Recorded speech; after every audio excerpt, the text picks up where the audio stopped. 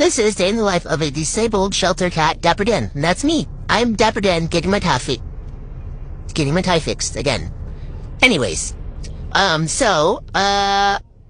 basically, oh, well, there's Dewey. Yep, that's part of my day. Dewey's always trying to steal my thunder.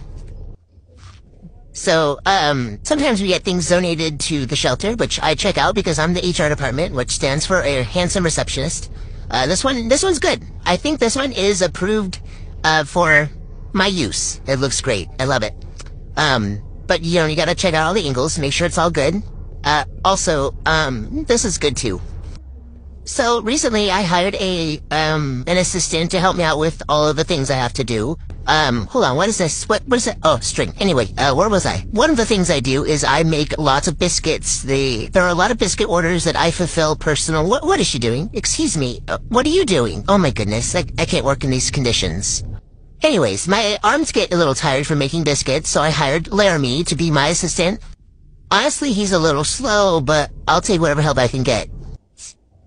I am thinking about firing him. Don't tell him I said anything. You said you were gonna fire me?